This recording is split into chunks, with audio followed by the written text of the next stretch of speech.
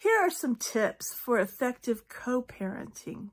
My name is Laura Hurd, and I'm a family law attorney in San Antonio, Texas. I've been practicing since 1987. And co-parenting is difficult. Once you have ended a relationship with your ex-spouse or ended the relationship in which you had with the other parent, it may be that communication or failure to communicate was a big factor in the breakup of the relationship. And now you have to learn to get better at communication with someone that you are no longer with. But that is important in order to co-parent. So focus on that. Focus on your child's needs and learning how to communicate better. And you can do that with podcasts, reading, therapy. Learn how to communicate better. Number 2, be consistent. Children need consistency and stability. Number 3, choose your battles wisely. Don't try to have perfect children.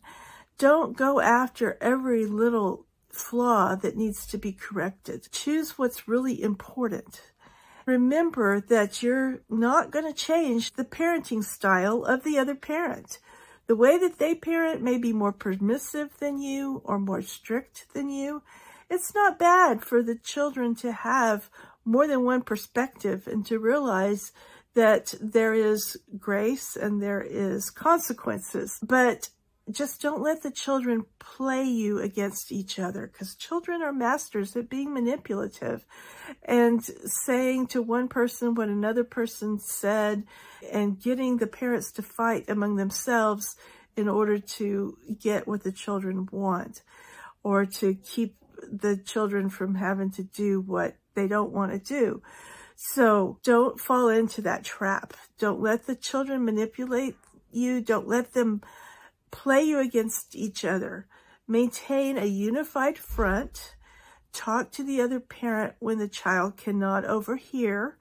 Reach an agreement among yourselves as parents, and then be unified when you communicate with the children. Also, remember that if you tear down your spouse where your child can hear, if your child hears you insulting your ex-spouse, whether you're talking to them directly or whether they're overhearing it, that hurts them because they relate to your ex-spouse, to their other parent, as part of themselves.